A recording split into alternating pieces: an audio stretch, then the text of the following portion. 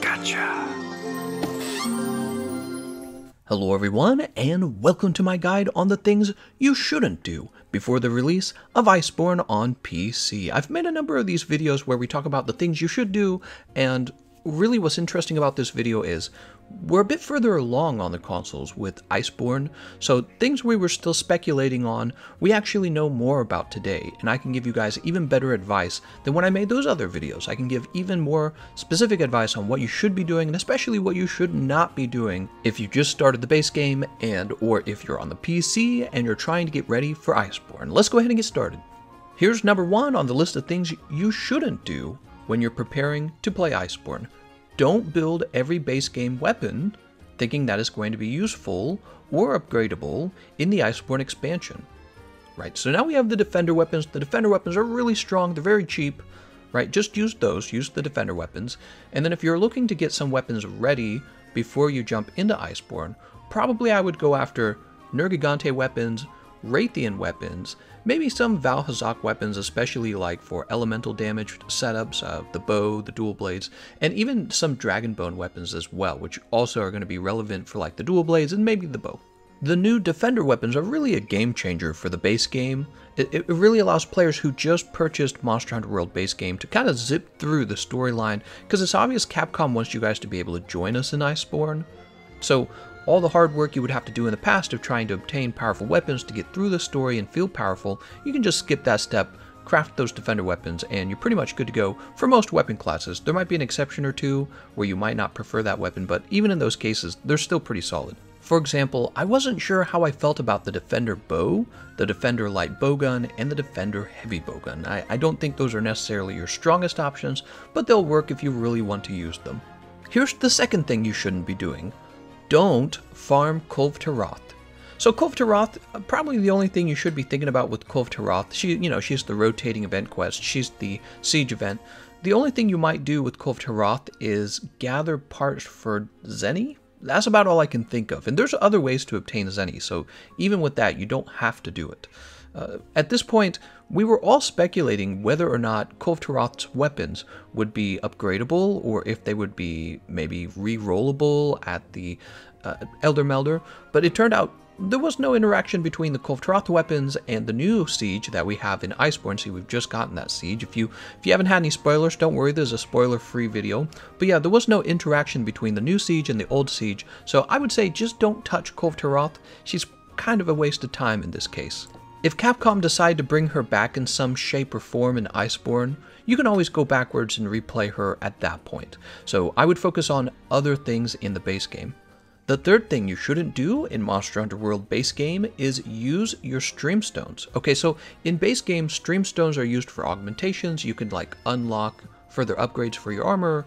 You can augment your weapons to have maybe like health regen, attack, affinity. Well, in the future, there's augmentations, they don't go away, but they don't use Streamstones. Instead, after finishing an optional quest with the Elder Melder, you're able to take all of your Streamstones and basically trade them in for decorations. So the more Streamstones you have when Iceborne launches, or when you get into Iceborne, the better it's going to be for you, because you're going to re-roll those augmentation materials, the Streamstones, in order to obtain some of those new giant decorations. There's a new decoration type in Iceborne, right? You're going to be able to re-roll to try and obtain some of those, and that's really important for becoming powerful fast in Iceborne. Number 4 on the list is very similar to number 3. Number 3 is all about saving your Streamstones for Iceborne. Well, number 4 is all about saving your decorations for Iceborne. Number 4, do not re-roll your decorations. The reason for this is because, what am I talking about first of all with re-rolls? The Elder Melder has the ability to take your decorations that you don't need, as well as a bunch of research points, and then she re-rolls them and you have a chance to get a decoration that you do need, right? So you can do this in the base game. You want to save it for Iceborne. That's because when Iceborne comes out, like I said, there's a new decoration type, and you have a chance to get one of those as well.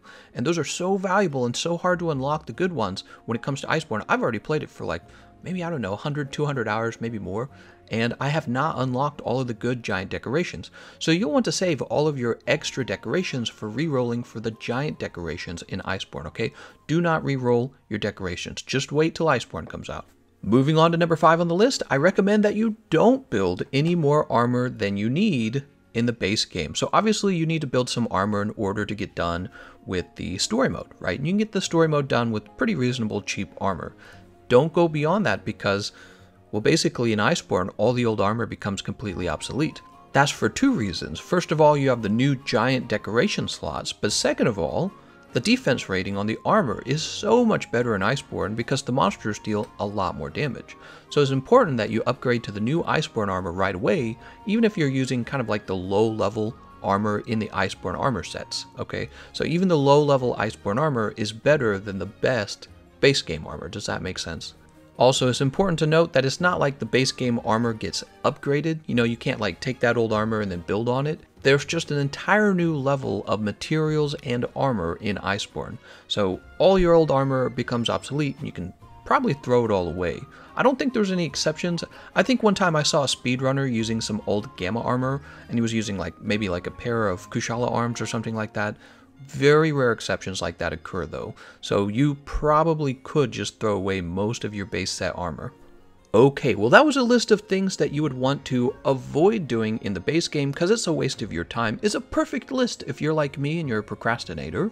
See, it's like being told what not to do and you're like, yeah, that's chill. You just kind of lay back on your couch and you don't do those things. Well, let's talk about some of the things you do want to do while working your way through Iceborne or while waiting for Iceborne to become available. Don't worry, I'm not going to get you a huge list of things you should do. This is going to be a nice compressed version of what you should get done. First of all, get all your charms. The reason why your charms are so good is because they're like decorations you can actually go craft, and the charms are really powerful in Iceborne. You've got like the handicraft charm is especially good. Earplugs charm is surprisingly useful.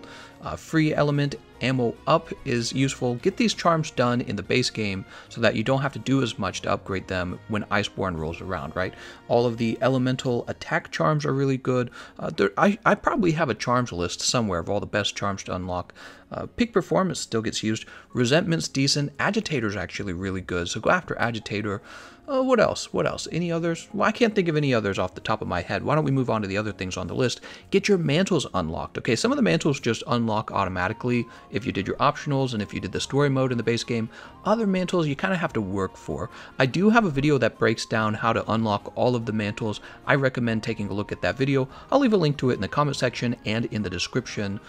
Also, another thing you'll probably consider if you've got extra time is just go unlock all of your cat gear, all of your Palico gear. And finally, if you find yourself with spare time, besides the fact that you could do tempered investigations for decorations, the other thing you could do is focus on unlocking the layered armor if you just want something fun to do.